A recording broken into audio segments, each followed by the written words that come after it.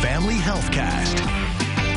Hi, everyone. If going to camp is on your child's summer calendar, they may be able to leave their mask at home. And that's welcome news for this parent who asks, my 12-year-old just got the first shot, and we're wondering how camps will be dealing with kids who have and have not been vaccinated.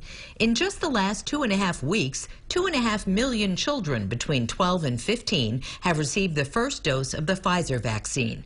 Federal health officials say camps where all staff and campers are vaccinated can return to full capacity and drop many COVID restrictions, including masks.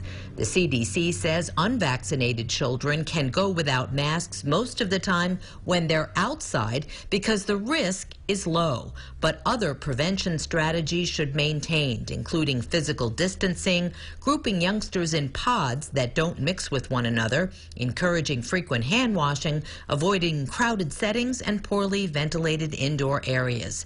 Individual camps will have the flexibility to determine both how they go about verifying vaccination status and how they run programs where not everyone is fully vaccinated. Children are considered fully vaccinated 2 weeks after their second dose. With more adolescents meeting that criteria by summer, it's possible that they can go back to a camp experience that will feel pre-pandemic. Vaccine approval is not expected for younger children until the end of the summer. Stay healthy. I'm Carrie Lazarus.